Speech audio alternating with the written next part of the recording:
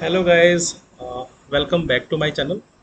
So in the previous lecture we discussed about running the WinApp driver through root capability and non-root capabilities and what is the need of running it using root capabilities. Okay, so in today's session we are going to discuss about what are the different locators supported by WinApp driver. So let us jump onto the document where I have listed or it is provided by WinApp driver itself. So this particular URL I'll be sharing with you, or I'll be sharing this content as well, like what are the different supported locators. Okay, so we have accessibility ID, class name, ID, name, tag name, and xpath.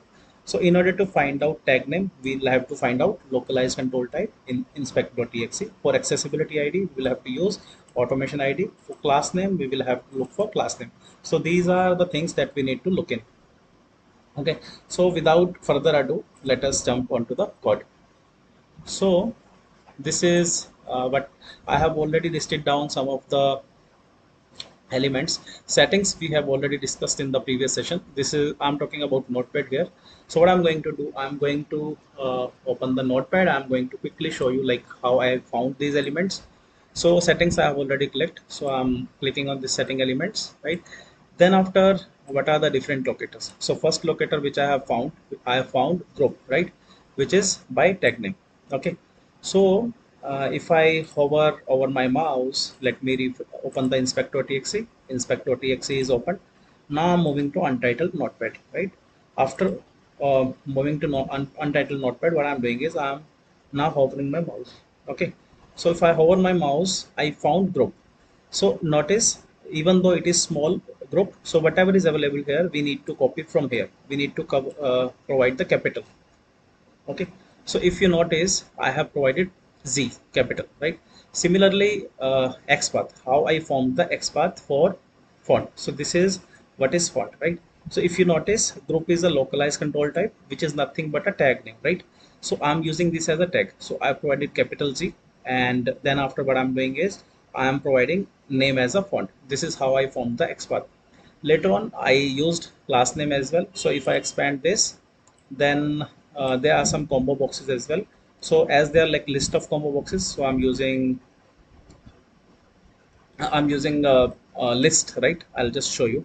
So if you notice, this is combo box. I'm not exactly using this combo box. What I'm doing is I'm copying this combo box.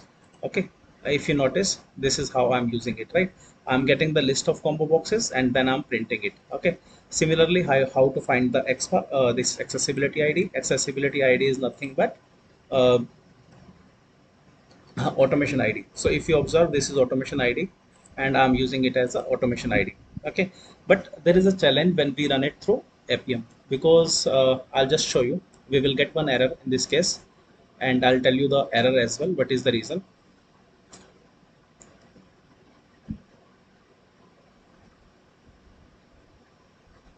Okay, it opened the notepad, clicked on settings, and now we got the error. So what is the error?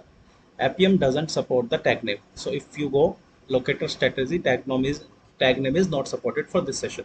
Okay, so if you will find somewhere here, so calling Appium driver dot find elements with argument tag name with group, right? If you observe, this is what we are trying to find, right? So but this particular Appium support only xpath, ID, name, class name, and accessibility ID. So that's why it is causing issue. So what I'm going to do now, I'm going to comment this part and run it again. Okay, so you will observe it will do rest of the operations. Okay, so it will open the notepad, maximize it, click on settings. Now it will click on font. It have clicked on word wrap toggle button as well. So this is how it works, right? But when we run, this is the exception in case of Appium. But when we run it through process builder, so I have copied everything, right? If you observe, I have tag name, using tag name. If I run from here, then we don't have issue. If we run the WinApp driver manually or through this process builder, we won't have issue, because Appium doesn't support those elements, like tag name, I mean. So let me run it. I'm running it using this process builder now. So let us see, it will support everything now. So if you see, we got it. We didn't get any issue, right? And then after, we will go to the log part as well. Let me go to the log part. Okay, so